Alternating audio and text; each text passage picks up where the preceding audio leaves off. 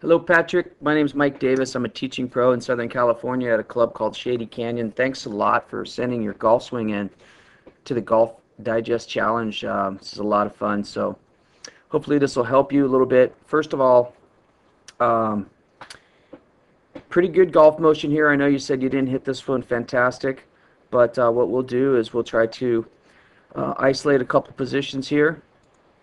And what I'm going to do at this point, I'm going to break this into an 8-frame sequence here, Patrick.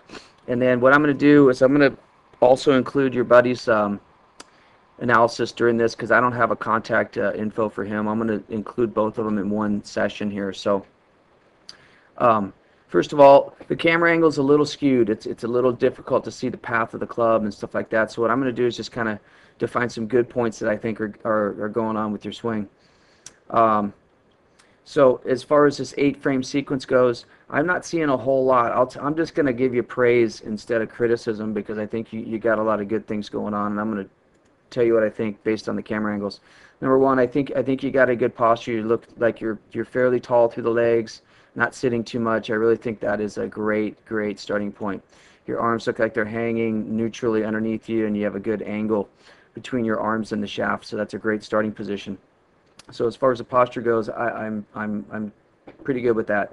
So what I'm going to do is I'm just going to draw a line that represents your spine angle and one that represents the shaft angle. Another good spot here is if they're close to 90 degrees to each other, that's a really good leverage point. In centrifugal force, you get 90 degrees to your suspension point, you can create maximum speed. So I think that's a great spot to be.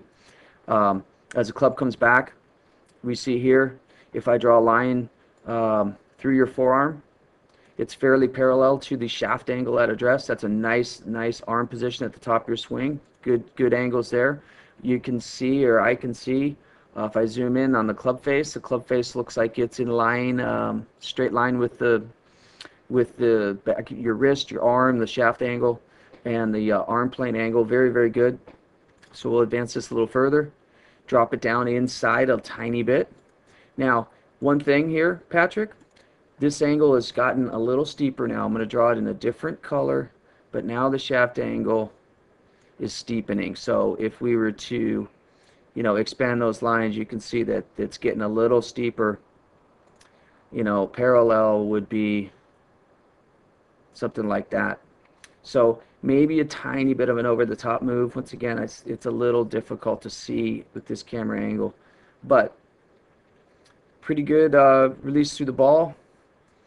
The only thing that I really see, Patrick, is you got a very late release, and what I mean by that is if I draw a circle around your hands and your arms, you still haven't uncocked the club yet. And the reason I can tell that that's true is I can look at the shadow down here on the ground, and I can see that everything is still in straight line with your right arm and the shaft. I think it'd be best if you would let go of the club, release it, and I don't know if you're trying to steer it, if you grip it tight, but that might be a little tidbit that might help you a little bit.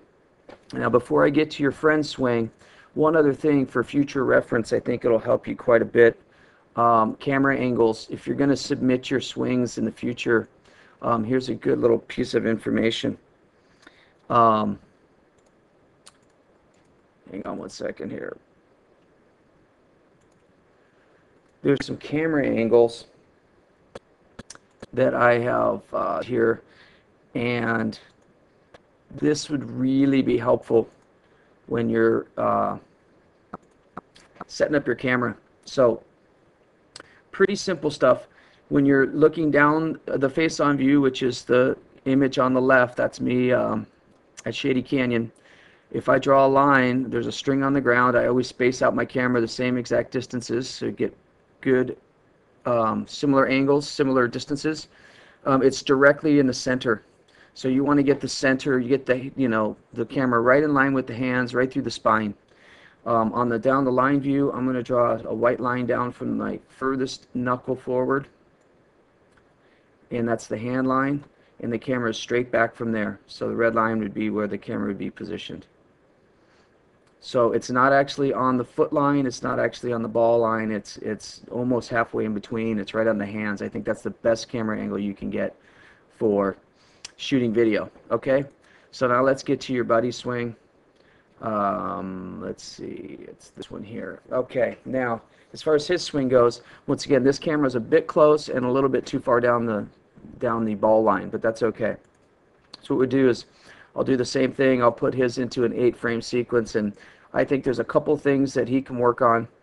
Number one, I think he might have a little bit too low of a hand position.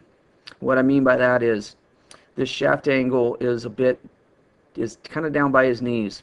So if he were to have a little less knee bend here, be a little taller in his knees, his spine angle would probably come up here like this, and the shaft angle would probably be a little more like that. The reason I say that is I'm going to put him in his impact position. You see how much his hands rise up through the swing. That's an enormous amount. And the other thing is, not sure what his name is, but you can obviously correlate that to him and share this with him, but he needs to try to get off that right side. He should be starting to get some weight transfer to the left side through impact for sure. So let me put a tour player next door to him so you can see that more effectively. Here's Aaron Baddeley hitting a driver. Here's his address. I'm going to draw a line, his address position, and then his impact position.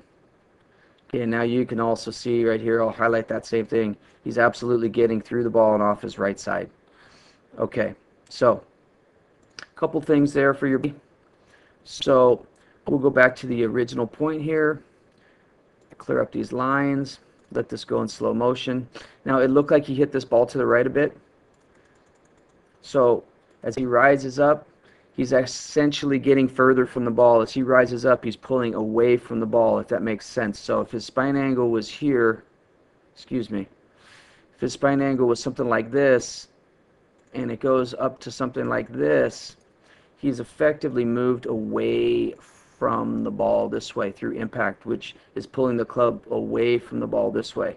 And ultimately, he's hitting the ball on the toe. So I'm going to draw a black line where the tee is underneath the ball, and you can see right where the club came through, right to the inside, hit it right on the toe. And due to that, we've got the golf ball making the club face spin open, and the ball is going on a track, something like this. I'm just dotting the ball as it goes. High and to the right is what it looks like. I don't know what's over there to the right, but it can't be good. Okay, so a couple things. I think your friend should try to stand up taller and try to get a more high hand position. So he's obviously rising up through impact, so if we could get him somewhere maybe between there, maybe if the yellow line is where he is now, and this is where he is through impact. Let's draw another set of lines here. Maybe somewhere in between there. Everybody rises up because we extend that wrist angle. As the left wrist angle extends, the club gets longer, and we need to make room. Maybe this red line would be a good in-between point to start. Whoops. Excuse me. Maybe if we had a line here, maybe if he could get his hands up in there somewhere. So stand up a little taller in the knees.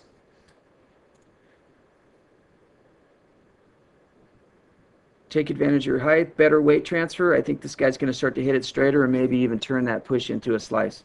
Okay, guys, thanks so much for your interest and sending in the video to the Golf Digest Challenge. Good luck to both of you. Here's some contact information for me. If you have any desire to contact me, feel free. Good luck, have a great summer, and enjoy the game. Bye-bye.